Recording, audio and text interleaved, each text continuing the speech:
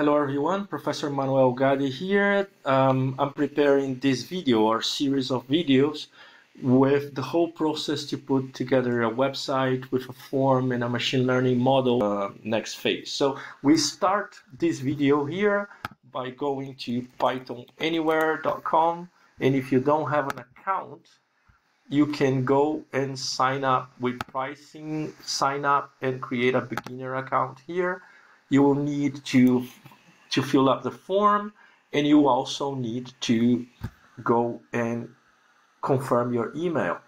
Once you do that, go to login and login. You can, after logging in, you can click on the snake here, and then you will see your dashboard. First, we're gonna go to web. And then if you already have a web and you want to repeat the process, you can come and delete the web here at the bottom in the red. So you come and have no web whatsoever. You only, in the free account, you only allowed to have one web. So we need to have no web here if you want to build one. So you go here, click next. You do not need to upgrade. We're going to use Flask. We're going to use Python, the highest Python you have here. So if you have Python 3.10, 3.11, pick that one. I'm going to pick Python 3.8. And then you can go and say next right here. When we're talking about web development, this is the backend where we reload the page. If you right click on your user here and say open in a new tab, you're going to have your front end. So you go there and see hello from Flask. That is your front end. So I'm going to use the term refresh the page right here. So let's go back to the back end. You can go files, and then you can click on my site here and in the Python web page. Here's where your Flask here. So I can say hello from Manuel. I save it, reload it, and I can go back to the front end, and if I refresh the front end now, I get hello from Manuel. Right, this is the first part. Now our web page is very simple, too simple. We want to make it more like this one, like a pretty one that we can change and so on and so forth.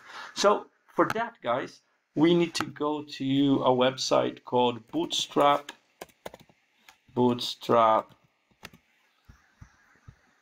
Free templates.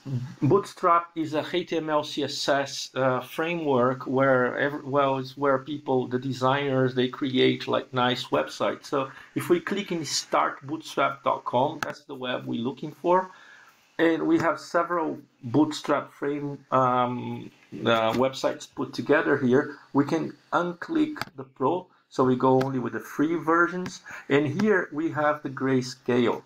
This is the one we need to download. So can you go right here, and you can click here to view the preview.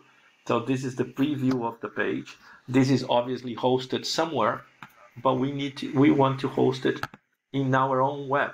So we go back here. I don't want the advert.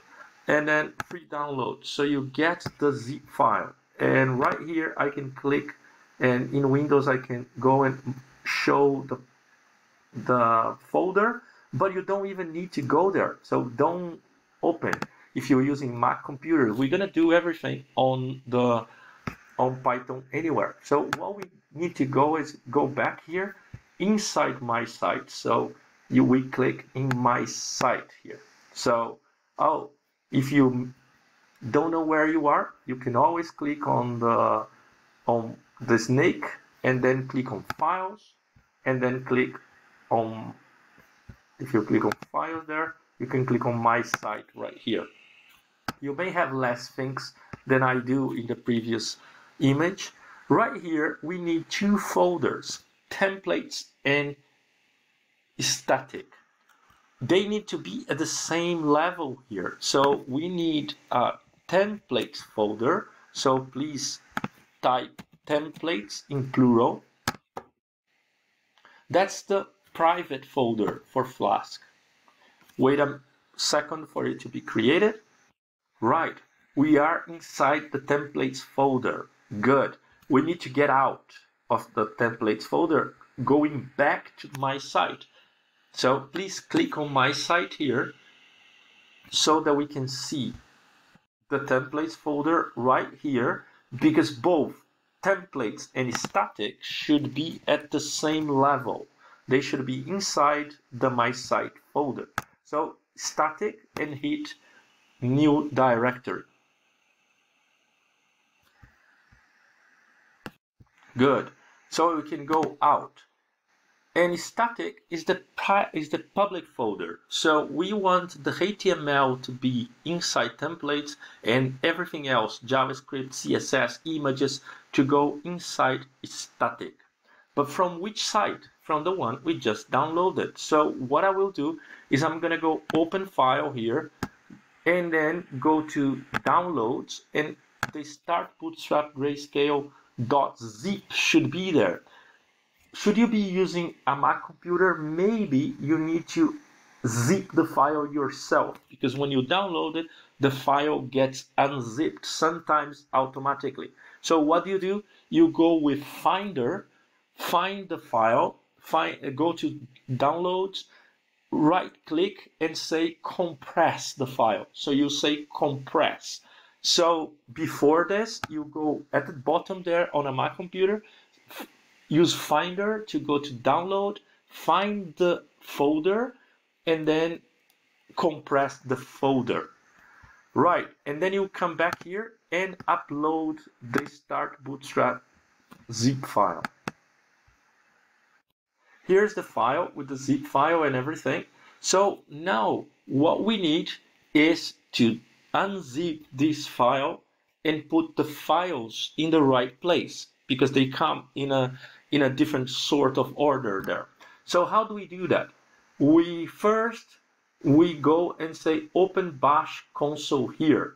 But before hitting here, I would like to come with you to consoles and make sure that you have no consoles open. So click here. If you have any consoles open, hit the X button. So close the consoles.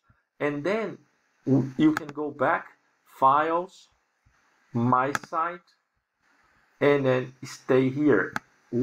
Inside My Site, where you can see the start grail gh pages.zip right here. So then what you do, you click on Open Bash Console here. Will take a few seconds. Right, what do? You can list the files that you find there with ls, enter, and then it says start bootstrap, static, and so on and so forth. We need to unzip the start bootstrap. So how do you unzip? You click on, you write unzip space, and then you say STAR, and you can write the whole thing, or you can copy and paste it. But if you press tabulation, that is in most computers just below, side with the Q here, it auto completes. So you just hit tabulation, the arrow that goes right, it auto completes so that you can press enter. And that will, if you press ls now, you should see both the start bootstrap folder and the start bootstrap zip file. We're not going to need the start bootstrap zip file anymore, but we need to go inside the start bootstrap grayscale. So how do we do that? We change directory, cd start bootstrap, we go inside, hit enter. ls, here is the set of files we have there, index, and then all the rest. So we need to move things around. So we need the index, we need to move the index to ... that is one folder below. That means my site, because we are now inside the start bootstrap folder. So we need to go one folder below. So then we put back / my site, not my site, sorry, templates, and templates / and we hit enter. That moved the index to the right place. Now we need to move everything else, that's a star, by the way, to one folder down, static,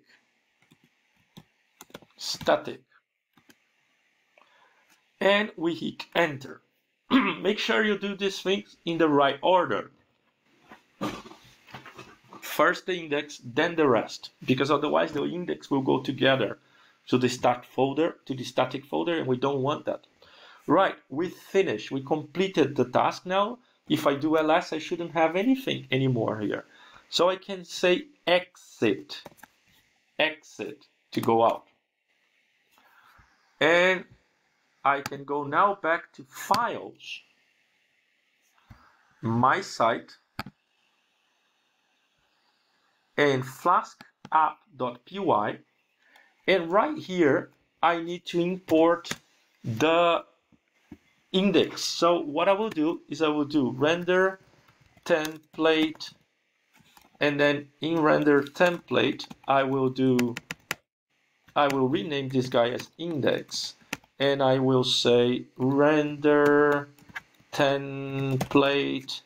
Make sure the spelling is correct and you have all the data, all the correct naming here is index.html.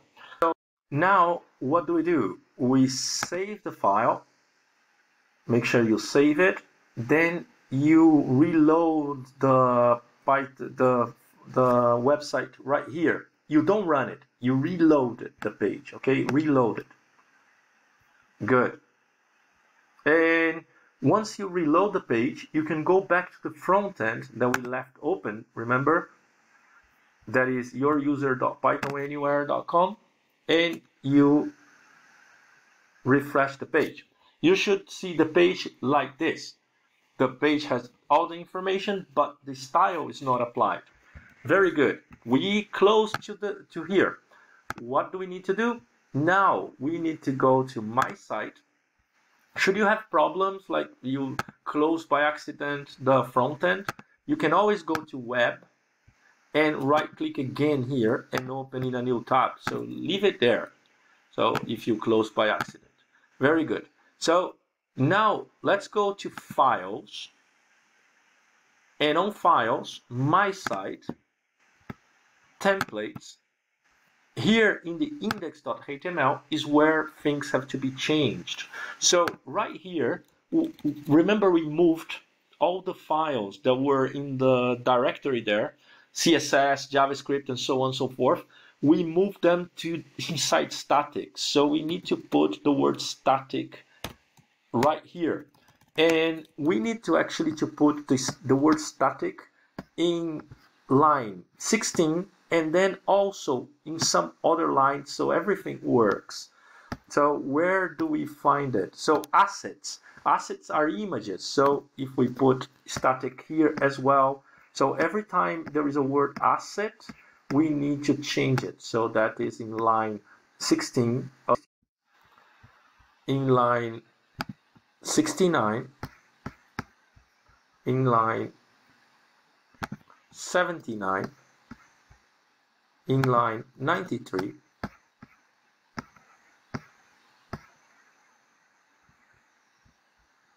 and then also on in line 198 where we have the JavaScript. So with all this, we can save it, reload, and wait for a few seconds, and we have the grayscale.